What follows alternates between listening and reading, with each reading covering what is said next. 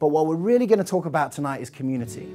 And this is why. A year and a half ago on the Functional Forum, we had this guy called George Slavich who works for the UCLA Stress Lab, and they've shown categorically now that social isolation is a bigger driver of all-cause mortality than nutrition, exercise, smoking, or alcohol. Just think about all the training that you've taken on what to eat.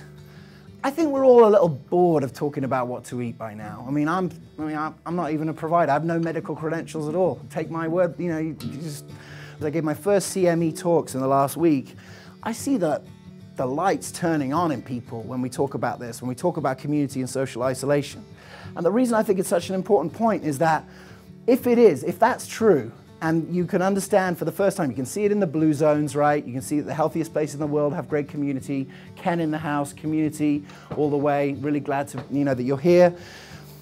If it's that big a deal, we understand the mechanism now through human social genomics and how social stress affects right at the genetic level and gene expression. The question we have to ask ourselves is, who's going to solve for social isolation? Can a hospital solve for social isolation? Probably not. Right? Can pharma solve for social isolation? Probably not. But who is solving for social isolation?